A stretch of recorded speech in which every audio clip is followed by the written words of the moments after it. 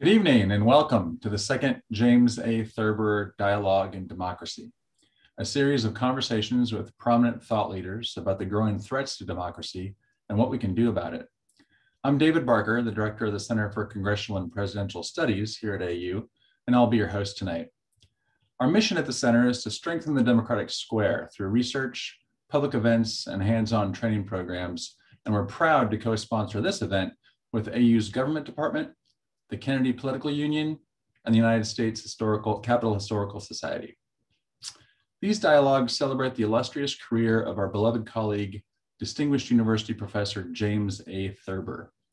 Jim is transitioning to emeritus status this summer after 47 illustrious years studying American democracy, contributing to it, and enlightening others about it. He's quick to point out that he is not actually retiring, however. He is under contract for 2 books after all, among other things. Our guest tonight, much to our delight, is the Pulitzer Prize-Winning Journalist and historian, Anne Applebaum, one of the world's foremost experts on the rise of authoritarianism around the globe. She's a staff writer for The Atlantic and a senior fellow at the Johns Hopkins School of Advanced International Studies, where she co-directs ARENA, a program on disinformation and 21st century propaganda. In previous lives, she was a longtime columnist and editorial board member for The Washington Post, the political editor of the Evening Standard, a correspondent for The Economist, among many other things. She's the author of 6 highly acclaimed books, including, most recently, Twilight of Democracy, The Seductive Lure of Authoritarianism. At any point during the dialogue between Dr. Thurber and Ms. Applebaum, feel free to post a question in the Q&A box. We will reserve about 10 or 15 minutes at the end to get through as many of these questions as we can. Please remember to keep your questions civil, to skip the ideological grandstanding, and to honor Alex Trebek by posing your question as an actual question.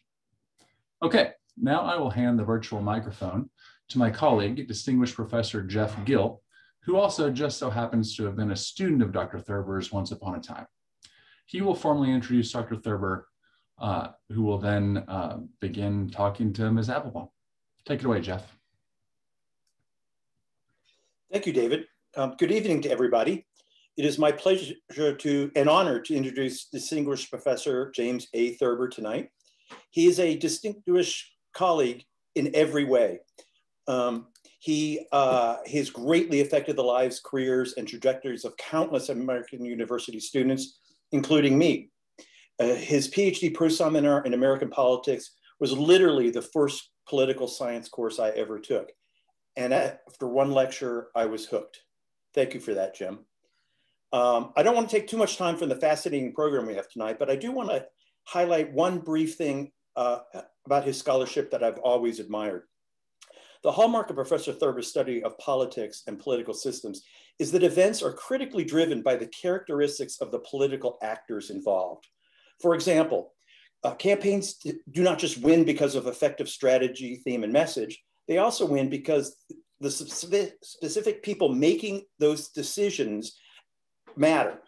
His studies of his studies of administrative, legislative interaction demonstrate the character and personalities of presidents, members of Congress, and the people who serve them vitally determine political outcomes in Washington. And I could go on and on about this point. I won't do that. He has seen and communicated the process behind the data his entire career, and I learned a lot from that. Anyways, with these brief remarks, I will turn the virtual microphone over to Dr. Thurber. Thank you, Jeff, and thank you, David, also, and Anne, welcome. You are an international treasure in the sense that sometimes you're in Poland, sometimes you're in London, sometimes you're in Berlin, various places, but we're lucky. You're in Washington, D.C. now, so we're not in a 6 time zone problem today. And I really enjoyed Twilight of Democracy, The Seductive Lure of Authoritarianism. This is the book. I want everybody, if they haven't purchased it yet, go out and buy it for all of your friends and yourself. It's great. It's a book that's unique in the sense that it starts out and ends with a party in Poland, at your place in Poland. And the book, sorry, there's something going on with my camera. The book really discusses democratic decline, the rise of right-wing populism with authoritarian tendencies in three main cases: Poland, UK, and the United States. It also includes Hungary. I've been to Hungary several times. I know some of the reformers there, so I found that very interesting also. But back to the party. You had a New Year's Eve party in 1999, and you had friends and acquaintances that attended, and they were sort of center-right proponents of democracy and free market liberals, and you trace their evolution to the modern day in terms of changes of attitudes and behaviors. And so I'd like to start with that by asking you what happened to the attitudes and behaviors of these guests over time. Were they seduced by the lure of authoritarianism, some of them?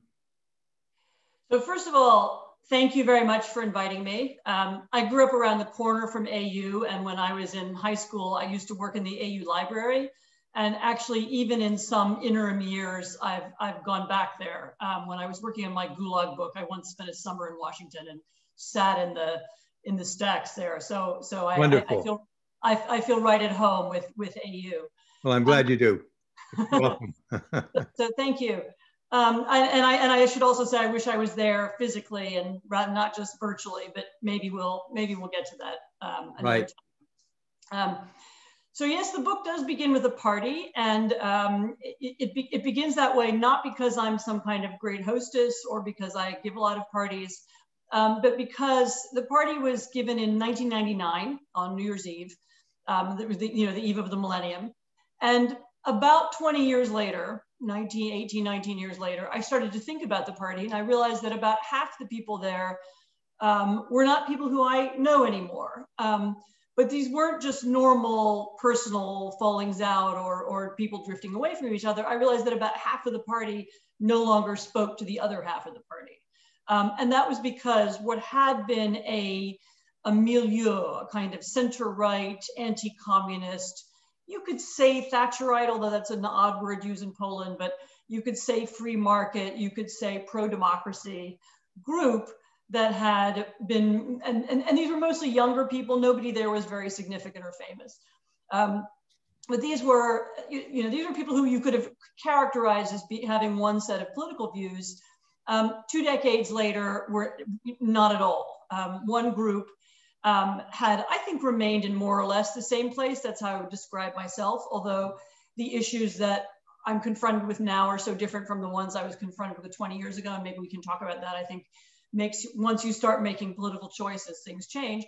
But there was another group who went off in a very different direction and became what can only be described as the radical right. I mean, they became, most of these were journalists and political strategists and some politicians, some MPs. And most of them are now affiliated with a kind of nationalist Catholic political party that's the current ruling party in Poland, and which has, since it first won an election in 2015, since it first took full power in 2015, has very consciously and actively chipped away at many of the fundamental building blocks of democracy. So attacking court independence, they immediately did an unconstitutional court packing move as soon as they took office.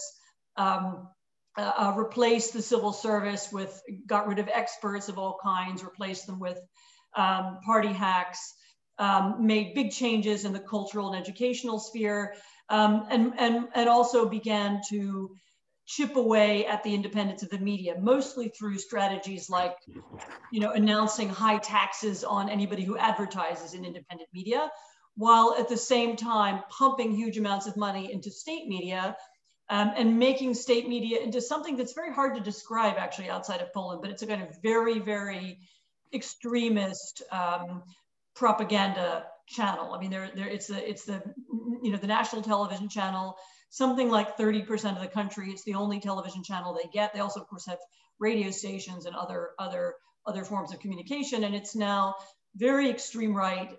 It's homophobic, it's xenophobic, it's sometimes anti-Semitic, and it's of course very, very biased in its coverage of politics. And this is a kind of package of moves that they've carried out. And some of the people who I used to know are now part of that milieu. They've gone in that direction. Sorry, yes? Yeah, so you talk about the building blocks of democracy. I don't think there's a consensus exactly about what democracy is, and I'd like you to talk about that a bit, especially since we've had this, the lowering of the status of our democracy in the United States recently in this national ranking. And if there's no consensus about democracy, let's jump to Biden right now, and Biden's statement just this week when he said, in his address to the Munich Security Conference last week, Biden stressed the importance of partnerships with allies in Europe. We quote, "We are in the midst of fundamental debate about the future and direction of our worlds, a contest between democracy and autocracy." We don't have a clear definition from our government in the United States what the democracy is. How can his mission be pursued if there's no clear definition of democracy? And what's your definition of democracy?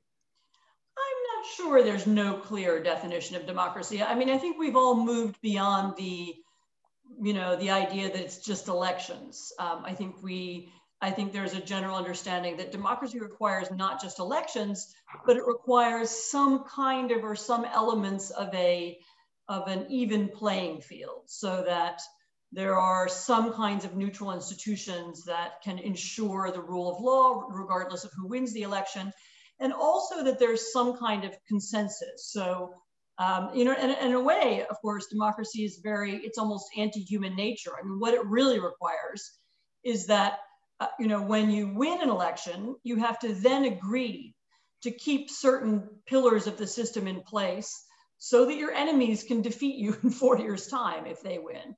And on the contrary, if you lose an election, you have to agree that the other party is allowed to rule. So you say majority rule, the consent and the governed, free and fair elections, but also protection of minority rights. But as I was saying, I mean, there have to be, and I don't want to be too, too prescriptive, because there are a lot of different kinds of democracies. And as you know well enough, I mean, there are presidential democracies, and parliamentary democracies, and majoritarian democracies, and consensus democracies, and they all function in different ways, and have their advantages and disadvantages. But they have some things in common. And as I said, one of them is the rulers change with, following a vote. And the other is that there are institutions in place that ensure the protection of minorities, that ensure certain, freedom of speech, freedom of association, freedom of the press, and that make it possible for elections to be conducted in some kind of free and fair manner. So I'm not sure that there is, of course, a question around the edges, who counts as a democracy and who doesn't. And I hope that the Biden administration isn't going to get bogged down in that, which sometimes happens.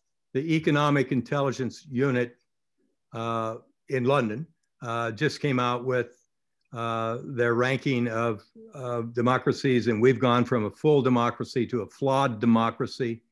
And from your writing, you may agree with this. I think that it's directly related to the president that we had, Trump, and what he did over the last 4 years and what he did after the election. Beyond the US, though, it seemed like a terrible year for democracies, if you've read their report. They included all the elements that you had and a few other elements in terms of their definition of democracy, and that, quote, the seductive lure of authoritarianism seems to be moving in many nations throughout the world. And so then the central question that you address in your book is, what is that seductive lure, and why do the intellectuals and upper class many times go along with it in these countries, including Poland? Right. So first of all, just one little point is that I think Trump was the product of a deterioration of American democracy that had been going on for a while. Yes. So we can just leave that yeah. aside. I think there's consensus about that. But but the lure of authoritarianism is something that I think we in America long underestimated. And the idea that there could be unity, the idea that there could be just one voice, the idea that the nation could pull together, that there wouldn't be these petty squabbles. This is something that appeals to a lot more people than we normally want to acknowledge, including people in our own country.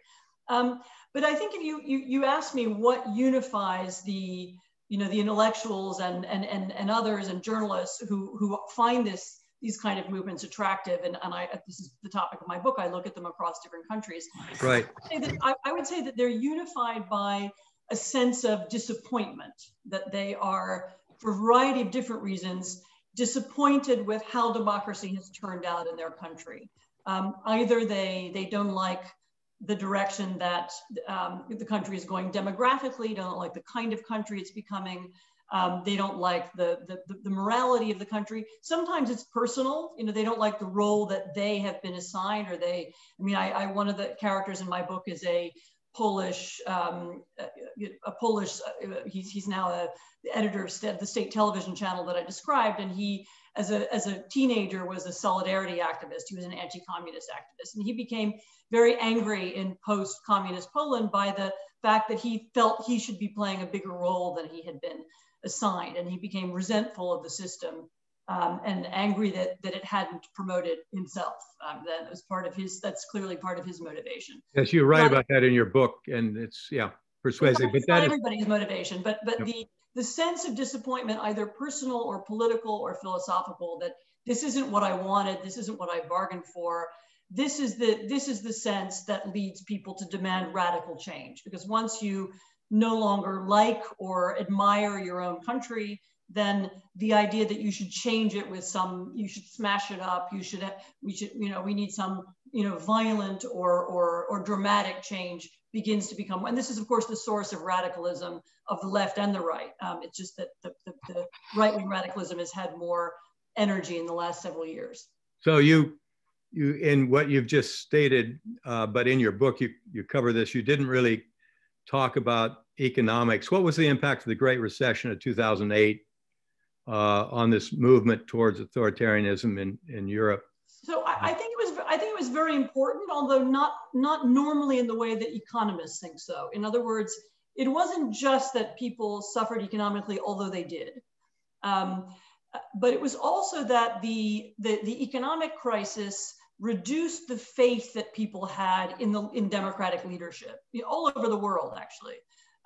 This idea that somehow Americans know what they're doing, that even, those bankers know what they're doing, the Treasury Department, that Western countries have a hold on this very complex world of international economics and can make sense of it. The sight of that failure, I think, was truly undermining of not just American, but Western prestige. And it had a very clear impact on people. And it's important that that's understood, because, for example, in a country like Poland, Poland is not a country that suffered particularly from that crisis, nor is it a country that has had a bad economic experience over the last 30 years. On the contrary, Poland is the story of this continual economic success, growth, high growth rates, doubling and tripling living standards. Yeah. And yet they had this reaction. And I think the element of lack of trust, maybe America doesn't know what it's doing, was certainly part of that.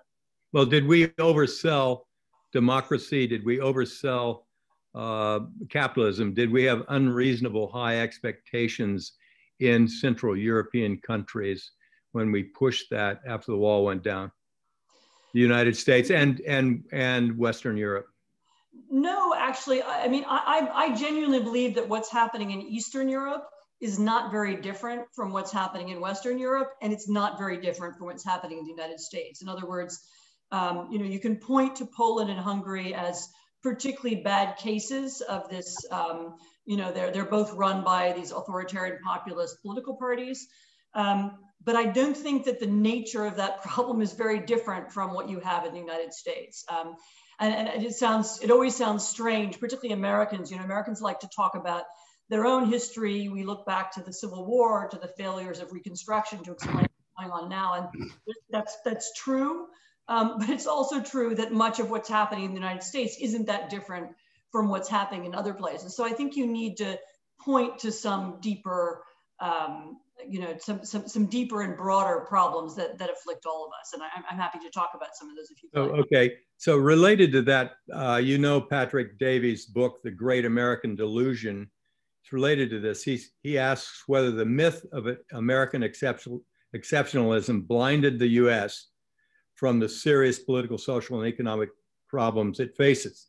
With all the challenges, both domestic and foreign, will the United States be able to lead now if we don't take care of what's going on in the United States, the divisions within the United States?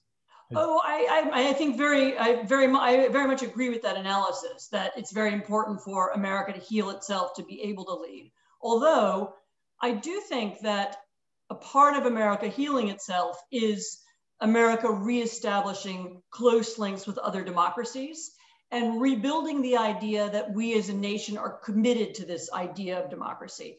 One of the mistakes I think we made in thinking about particularly our relationship to Europe over the last several decades is that we were helping them. We were there in Europe to build up and protect European democracy, and that's what we were doing there. That's what that long post-war, post-Second World War commitment was about. There also, in more and more, when you look back on the last several decades, it's pretty clear that alliance also helped protect and defend democracy inside the United States, because it was our national project, because it was what our leaders spoke about, because it was part of who we were and how we defined ourselves around the world. That made the idea of democracy very, it strengthened it inside the United States as well. And I actually genuinely believe that there's a link between American foreign policy and American domestic policy in that sense as well. And I think it's not a coincidence that the first president to outwardly reject the European alliance and also the alliances with Asian democracies and other democracies around the world is also the first, has caused the biggest crisis in America's confidence in their own democracy, certainly since the Second World War and maybe since the Civil War. And so he obviously was a populist that really put his arm around polarization, sorting in the United States that was going on, and much of that was related to race. Now, one of your cases is the United States. You discuss race, but it's kind of hard not to really drill down on the phenomena of race and slavery and its impact today and for 400 years on this continent with race. That doesn't seem to be the case anywhere in Europe. Race is not an issue, maybe immigrants, but not race like the United States. What's your reaction to that? I mean, of course, no country is exactly like the United States, and our situation, racial situation, is unique in many ways. There's no equivalent to the formerly enslaved population that we have here, or no historical reckoning quite of that kind. Nevertheless, if you think about it in a slightly broader category, if you talk about fear of demographic change and anxiety about the survival of a certain definition of the nation, whether it's an idea of white Christian America, or whether it's an idea of white Christian Hungary, you can find some similarities, and you can find some sense. The idea that we are losing, that something traditional is disappearing, that something about our nation is changing, being lost forever, which is a kind of reactionary sentiment you can hear in parts of white America, and you can also hear it in Europe. They do have some relation, but yes, but I do think, I don't want to, while I'm saying that there are these problems that connect to all of us, of course, the American situation remains very specific, and the solutions here will be different from the ones in Europe and elsewhere. So you remind me of Hunter Thompson's Fear and Loathing on the Campaign Trail. Very interesting book written on drugs, but he tapped into this, the anger and the distrust of government and elites in that book. But back let's go back to what you really know well. You know it all well, but Poland and Hungary. As you know, I've taught in Brussels over the last 16 years. So I've sort of watched what was happening there. And I have this basic question: will the EU at any point come to grips with Poland and Hungary with respect to its authoritarian tendencies and especially corruption? There's a great deal of corruption related to the two regimes at this point, in my opinion. Maybe you disagree, but yeah. No. I mean, I would be cautious about calling Poland a regime. I don't think Poland is a dictatorship yet. I mean, that's not quite where we are. But the trouble for the European Union, and this is not that different actually from the political problem that now faces Biden when dealing with these countries who are, of course, American allies, particularly Poland, who's a close military ally. The problem is that the EU has no mechanisms. It wasn't set up to police its members in that way. There's no mechanism for kicking people out. I mean, funny enough, there are a lot of mechanisms for monitoring economic, whether you're spending too much or too little and so on. But there aren't mechanisms to monitor or punish countries for defying rules about democracy. And so while there is now a kind of proto mechanism that might come into use in the next year or so, it's not really clear how it works. Both Poland and Hungary, but especially Hungary, play roles in the broader European party system. And so it's been very difficult. They both have influence in different ways in different parts of the European Union. It's a very difficult thing to do. It is actually, though, my hope that exactly the issue that you raised, which is that over this issue of corruption, we might be able to make some progress. In other words, particularly Hungary is clearly using EU funds to enrich people around the ruling party and around the prime minister. And it may be that the EU can approach this problem through that. And I'm hoping very much that the Biden administration also begins to focus on this issue of transnational corruption. Money laundering, black money in politics, dark money in politics, and the way in which authoritarian countries use Western countries and corrupt Western countries actually through their use of our banks or our offshore systems.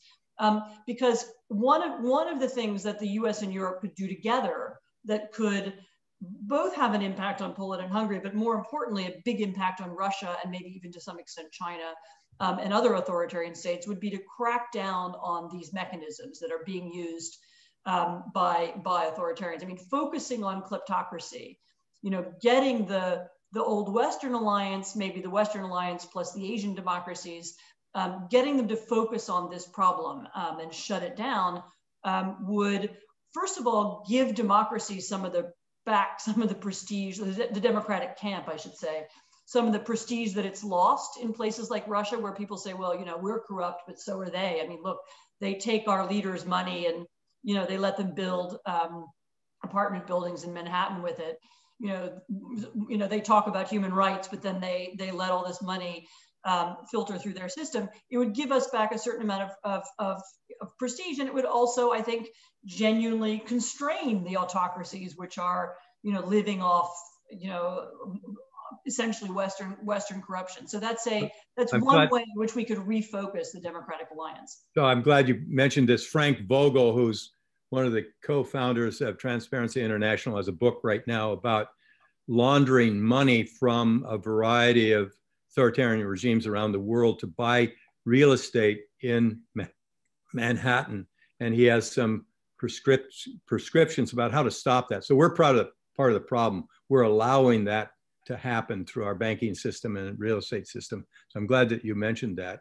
I didn't mean to say that Poland was that corrupt, but I do know about Hungary and using EU funds for farms that people close to their government have purchased dirt cheap and have expanded.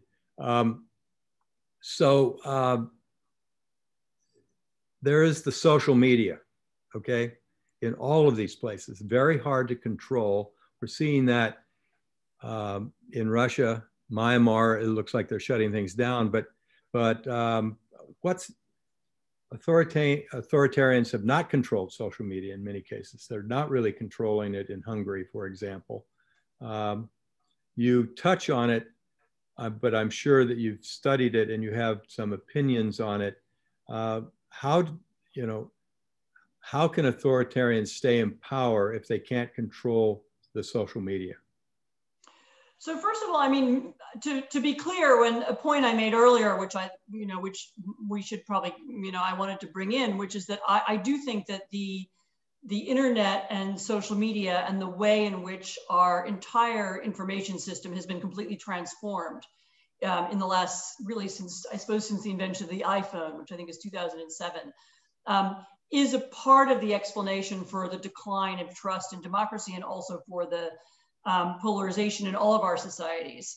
And so there are different ways to talk about this problem. I mean, in fact, authoritarian states have found ways to use social media and to use the tools that the internet brings to keep themselves in power. So if you look at China, China has created essentially an authoritarian internet where there's the values of surveillance and are baked into the system, and the state has eyes on everybody and uses uses many of the tools invented actually in Silicon Valley to control its population, to push ideas, and to monitor what's going on. So actually, they've found a very, they use it quite effectively.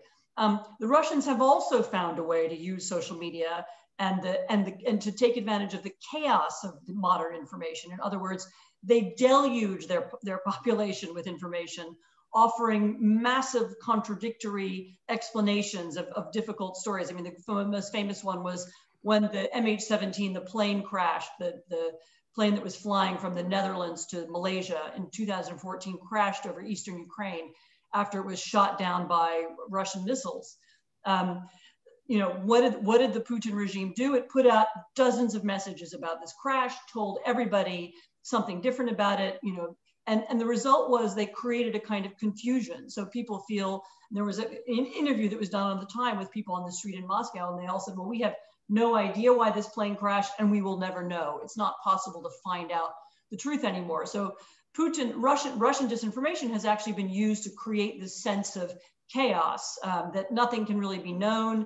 Everybody's isolated from everybody else.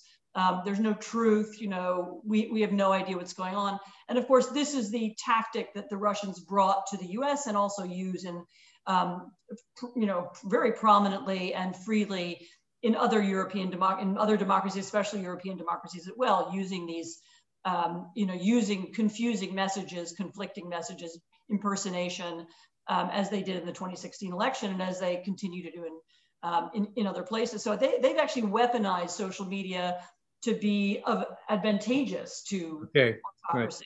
Right. And let me finish, is that one of the really main issues, if you take kleptocracy as one of the main issues confronting democracies at the moment is that we don't have an answer to that. We don't have a democratic internet which reflects our values that we can point to, the values of openness and transparency, where the rules promote civilized discourse. We have exactly the opposite. I don't know how you describe our internet. It's a kind of oligarchy or an oligopoly, but where the rules are made untransparently by a small group of people in Silicon Valley. Even decisions like whether President Trump can have a Twitter account are made, by an unnamed group of people at a private company. All of those kinds of decisions need to be brought into the democratic process. It may be that the algorithms that are used to govern conversation and to set the rules for what people hear most of, and at the moment it's mostly things that are very emotional or very angry, that should become a part of public conversation. It may also be that we need to start talking about alternative forms of social media, public interest social media, where where consensus is of value rather than conflict. And I've just written something about this that'll be published soon. And all of these things are technically possible. So this isn't, I'm not dreaming them or making them up, but having this conversation about how we alter social media so that it reflects our values is really important. So are you behind your statement? Are you suggesting that the FCC or some other commission should make decisions about what should go on and what shouldn't go on? No, this isn't just about monitoring content. This is about the structure of the system itself. Yeah. How do the algorithms work? Who gets to decide that? Right. Should there be court? Should there be some kind of court system attached to the internet? In other words, if you're thrown off, should you be able to appeal to somebody? Right. Right. We need to begin thinking about how, we do govern speech in some ways in real life, and we do. I mean, we have some accepted rules about libel and about shouting fire in a crowded theater and so on. Some of those rules and some of the way of thinking that we're used to using to govern discourse, we need to think about how to make it work online. It's not going to be exactly the same, and we may need new kinds of institutions, but we are at the beginning of a process of thinking that through. And certainly that came up in the impeachment of Trump in the discussion in the Senate about the linkage between his speech and what happened. And you've written Twilight of Democracy, but also The American Crisis, What Went Wrong and How We Recover, some of it before January 6th. And you were very hopeful in those books about where we're going. I will not quote you at this point, but I was hopeful after reading you, but are you still hopeful after what's happened on January 6th? So thanks. So The American Crisis, for those who don't know, is actually a collection of stories, articles from The Atlantic. Yeah, right. And I wrote the afterword. And the afterword asks, what previous periods of American history can we look to for some to cheer ourselves up? Right. And I just talk a little bit, it's a very brief essay. I talk a little bit about the progressive era and about the presidency of Theodore Roosevelt. Right. As opposed to Franklin, who's usually the one who gets talked about in these contexts, and the way in which he took a step back and he asked, is the system working for everybody? Is American capitalism working? What are the ways that we could regulate it and think about it differently? And this was, of course, the era of trust busting, the creation of antitrust laws, and his goal was not to smash the American system, not to destroy it, as some radicals at the time wanted. But how do we make it more humane? How do we make it work for people?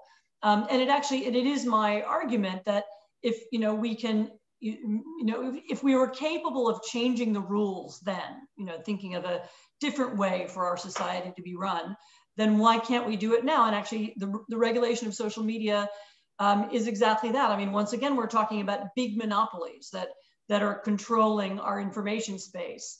And it may not be that antitrust law is the right answer to them, but thinking big about how we regulate them, how we want to, what's the positive, not just what do we want to take down off the internet, how do we want to communicate in the 21st century?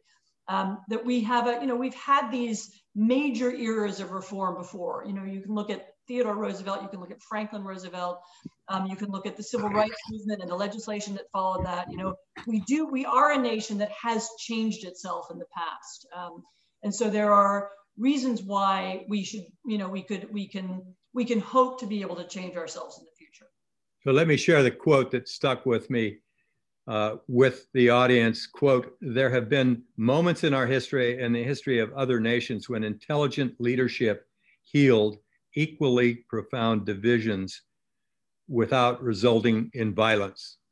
Well, we had violence on January 6th, and you gave me hope that maybe we can move forward with reform. It was a shock to all of us that happened, and that we usually, there's been violence in the United States, but usually we solve things through the courts, through elections, through getting new people into office. Let me shift. That's the promise of democracy. That's the one advantage of democracy right. that it has over other systems, is that you can make changes without violence, and you can change leadership without violence. The war, a campaign means war.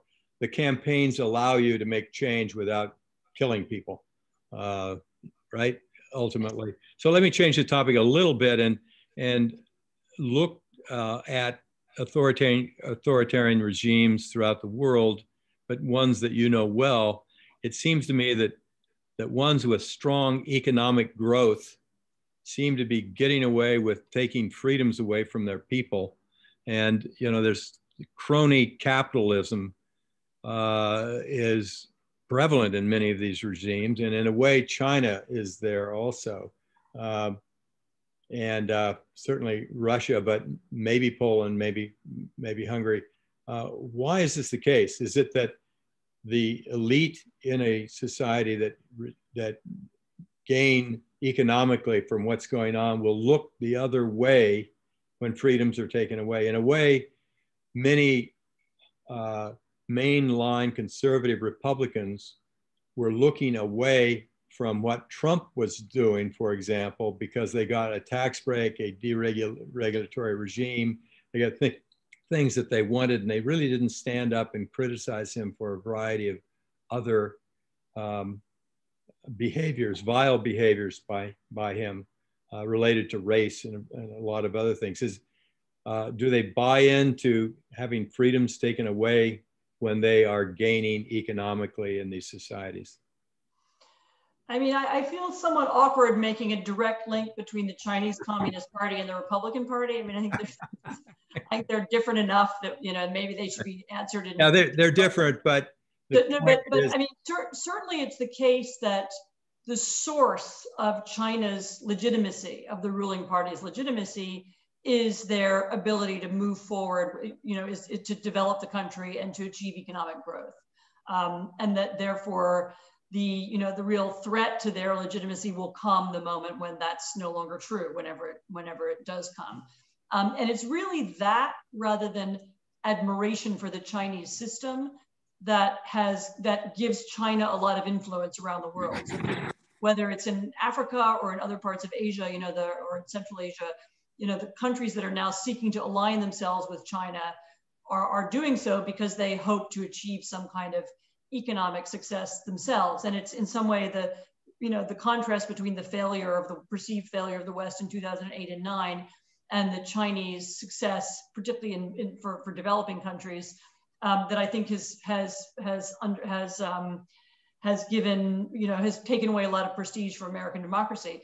But your other point is also well taken. I mean, one of the things that we learned in the United States in the last 4 years was that big players in our political system, voters, but also leaders inside the system were willing to ignore attacks or assaults on democracy if in exchange for other kinds of political goals. They talked themselves into believing that there was a balance to be done, that if they were silent about one thing, they could get an advantage in another way. Some of these were political advantages. Sometimes they were economic advantages to their voters. You know, and what it illustrated was that the value of democracy itself was not as strong as we believed it. And that things that seemed that everybody had assumed would be absolutely beyond the pale, ways of speaking, ways of ways of governing, were accepted by, I would say, if you look particularly at the senior level in the Senate and in some members of cabinet, made the conscious decision to ignore assaults on American democracy and on American democratic norms in exchange for either personal or political power. And I would connect this actually back to the question you asked me at the very beginning, which is why people, you know, why my friends in Poland were attracted to, you know, an authoritarian political party. And it's similar kinds of reasons, that they see either personal or political gain to be had, and they decide those things are more important than democracy. So this brings up the topic of our party system. We have two strong parties. In a few states, we have multiple parties, but we have two strong parties. It's really important, in my opinion, and I think you believe this too, to have two fairly strong parties competing with each other over how they will govern, what they will do for the commons, for the people.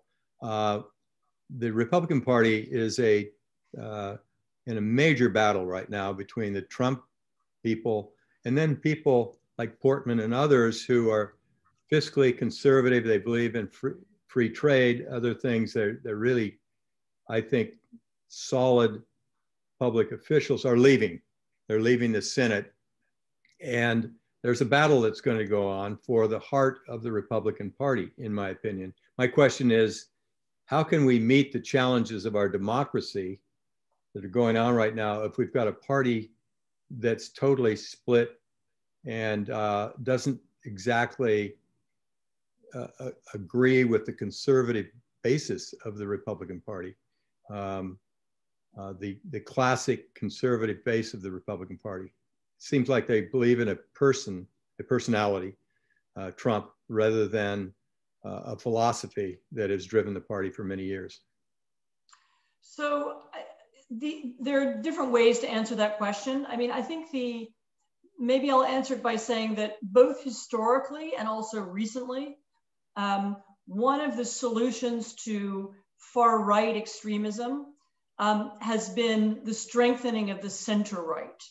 And you can see this played itself out recently in Austria, where a center-right, kind of charismatic, young center-right Christian Democratic leader beat out the rising far-right, partly by stealing their issues, but also by finding ways to isolate and discredit them. And what, in the US, we don't have in some ways, good fortune of having a multi-party system. Because of the way our Constitution is written and our rules of voting don't make that easy. But the battle inside the Republican Party really is now a battle. Can a center-right, of whatever philosophy, whether it's focused on free markets or whether it's focused on social conservatism or whether it's focused on whatever piece of the old center-right constellation of ideas it wants to use, whether that center right can draw people away from the authoritarian populism represented by Trump and by some of his followers who are still in the party. And so, unfortunately for people outside the party, we have little influence over that. I'm a Republican voter from many decades ago. I certainly don't count myself as one anymore. Well, if you live in Washington, D.C., you've got a problem if you're a Republican. Right. I mean that's one way to look at the problem. Another question, which is a slightly different one, is what do the rest of us do about that part of the Republican Party that no longer accepts our voting system, that no longer accepts that our political system works? And that's not the whole party. That's the people who were at the Capitol on January 6th and the something like 20% of people who have said they support the assault on the Capitol. And yes, but maybe it's not really 20%, maybe it's 15 or 10. Either way, it's a very large problem. But of the 47% that voted for Trump, about in some polls, and it's only a couple of them, 80% of them agreed with his analysis that the election was stolen. Now maybe that's changed since January 6th, et cetera. We really have 50 Republican parties, and the Republican Party to a great extent is dying in the Northeast, and it's alive in the cowboy states, the southern states, the rural states, and so the battle will go on. Not from a national viewpoint, in my opinion, but it'll go on in those local parties. And those local parties, many of them, they're censoring these people in the House of Representatives that voted for impeachment in the Republican Party. They're really taking over the local party, and the local Republicans, the business people and others, there are just not engaging. And I think that may be a problem. What is your reaction? Well, then everything depends on who votes for them. And the question then is that ideology popular among Americans, and how successful will it be? Because of course that also will determine how these things play themselves out. I mean, in the meantime, as I said, there's this structural issue for the rest of us, which is how do we cope with this anti-systemic group? Who, remember that the assault on the Capitol wasn't Republicans against Democrats. That was a group of people who were trying to disrupt the operation of Congress and prevent the selection of the next president.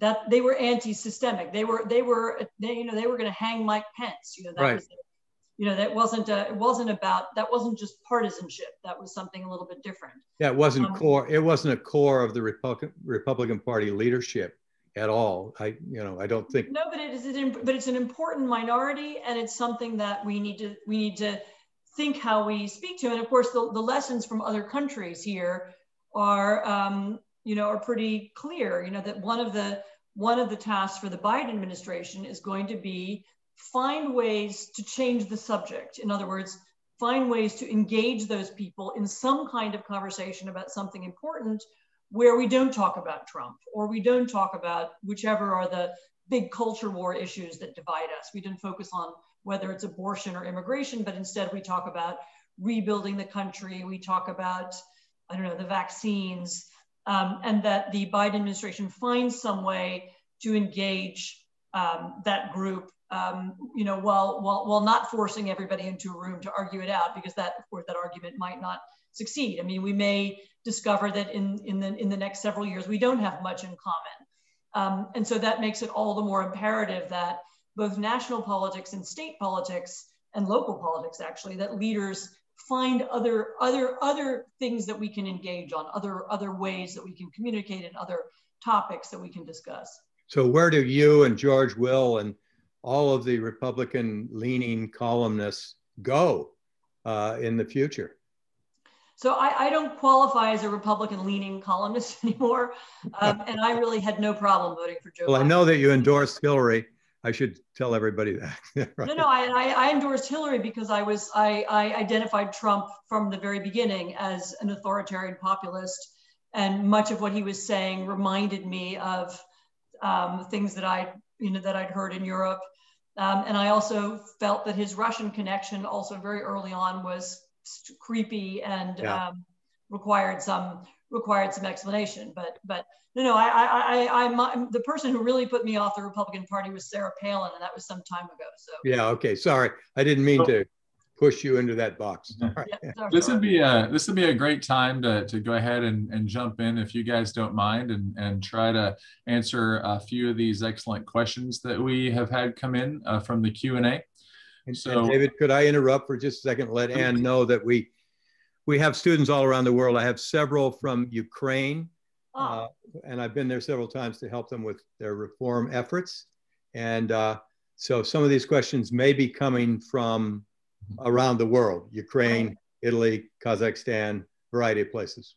Sorry, David, go ahead. No, that's great. The list doesn't tell us where they're coming from, but the first one that I have for you is from Cornelia Bacheska. She asks, or she says, thank you for this excellent discussion, and then asks, how do democratic regimes push against the allure of authoritarianism if democratic countries also need those authoritarians to deal with multiple global problems like climate change? Excellent question. I mean, I think we can walk and chew gum at the same time. So we managed with in the long ago Cold War years, we managed to have productive arms negotiations with the Soviet Union while criticizing their human rights record, and even while actively helping Soviet dissidents and speaking to them through Radio Free Europe and Radio Liberty and other methods. So I don't see any reason why we can't engage with China on the subject of climate change, while at the same time, making our, for example, reinforcing international institutions that were set up long ago to hold governments to account and to criticize them for abuse of power. Many of those organizations, institutions have declined. I don't see why we can't do both at once. I don't see why we can't,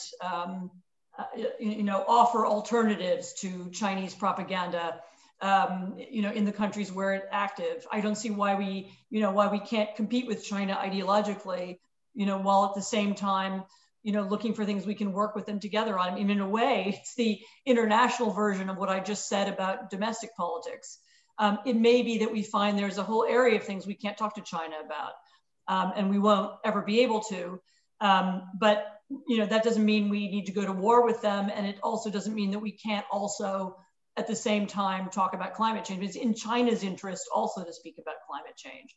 And so that seems to be an excellent description of a place where we can talk to them. I mean, not everything has to be linked. I mean, this is an old argument going back in foreign policy for many years, should they relinkage or not?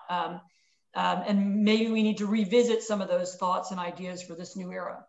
Could I add something to that, David, very quickly? It's related to democratization.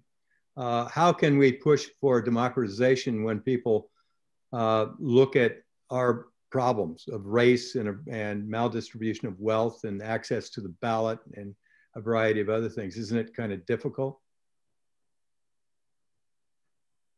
I'm sorry, I didn't hear what you just said. Well, it wasn't posed as well as it should be, Anne. I'm sorry. It's that something blinked off. I apologize. Oh, that's right. So we, going back to Biden's statement, but also we as a nation has pushed for democratization, human rights and other issues and institutions, the building blocks of democracy. How can we do that when people around the world turn back and say, well, wait a minute, you've got a whole lot of things that are wrong with your democracy. And we saw it clearly with Trump, but also now with limits to access to the ballot in the United States, efforts to limit people getting to the ballot. Isn't that kind of hard? I mean, I think it's something that we can do with others. I don't think we can stand up and say, we're promoting democracy because we're so great. I do think that together with European democracies, with Asian democracies, with Latin American and African democracies, I think that we can, we can speak jointly to some of these problems, and as I said, we can also offer constructive strategies. So again, it's not, I think there's this misunderstanding that democracy promotion is something the United States should do by itself, and it should do it through fighting wars. I mean, this was never historically what the United States ever did. It's a real aberration. But finding ways to speak as a group with other democracies, finding a strategy that will last over the long term, focusing on the reform of the information space, the reform of kleptocracy, offering people some, better solutions. I mean, people who are living and swamped by information chaos in their countries, if we can point them towards something better, then we're offering them something real. So, I mean, I don't think it's I don't think it's about America's power of example. We don't have that. We used to have more. We used to have more of a power of example. Now we have less of one. But I do think there are other ways in which we can be a positive force to promote democracy around the world. Right. Thank you. And we had a certain amount of arrogance about what we were until what happened recently. David, sorry, go ahead with another question. Thanks. I just want to try to get through a couple more here. Dennis Landis asks, would stronger educational systems, or I suppose you could just talk about any kind of educational reforms you'd like, reduce the allure of magical thinking and autocracy? So certainly, I mean, this is a because people mean so many broad things by education. I mean, there are two things that we could certainly use more of. One is something that's called media literacy, helping, as a subject in school, helping people understand young people, how to navigate the internet, helping them understand what the internet does. I mean, many of them are beginning to understand this intuitively better than older people actually, but understanding that, the reason you're seeing this series of images and stories is because the algorithm thinks that's what you want to see. And understanding that you should be able to have more control over what you want to see. And this, by the way, is one of the other reasons I want to reform the internet, is that I want people to have more agency in deciding what it is they want to see and read. And the second area, obviously, is civic education. And this means such a wide thing to so many people that, that you can get very bogged down in this too. But thinking about civic education as an ongoing, lifelong, it's not just something you do in some dusty social studies classroom in 8th grade, but again, that it's built into American history exams, into AP history, that it's built into curricula, and that there are, maybe it's something that NGOs should do, maybe it's something state or local governments could do, but that there are ongoing online campaigns. I mean, the way that we fight against smoking or drunk driving through campaigns. I mean, campaigns to teach people and remind them how institutions are supposed to work. Remind them how they should be using local government. Here's what your member of Congress's office does. Here's how you can be in touch with it. Giving people some better tools, to allow them to access democracy. And also, I mean, but there's a flip side of that, which is that voters and ordinary people of all kinds actually also, I think, need to step up to the plate and begin to understand that, democracy is not like water coming out of a tap, that you can just ignore it and let it run and, it'll always be there when you want it. It might be that it's more like water in a well, and you might have to go and get it and drag it out and, sterilize it. And that being involved in your local community or in state politics or in a party or in an NGO or supporting something financially, supporting, one of the great democracy groups, US democracy groups that have sprung up in recent years, this might now be part of being a citizen, and we all need to be active. So it's not so much education per se, it's, focusing on these things that would help people be better and more active citizens.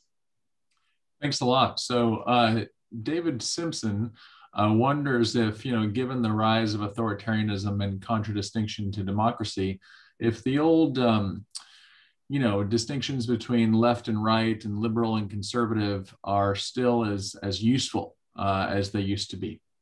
So this is a theme I've been writing about for a long time, that I do think that a lot of the old party divisions, you can see this very clearly in Europe where you have multi-party systems.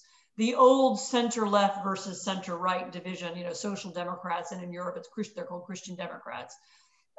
It really doesn't make sense anymore. It doesn't reflect the range of issues that concern people. And you can see it in systems that are more flexible than ours. You can see it by the rise of green parties. Actually, the rise of far right and far left parties. You can see that there are issues that just aren't covered traditionally. I mean, in the U.S., we've often, the way it's sort of an issue that has to be dealt with inside parties because our system is inflexible and it's very difficult to achieve for a third party to make headway. And this is, we've already discussed the argument going on inside the Republican Party, but there's similar kinds of arguments inside the Democratic Party as well.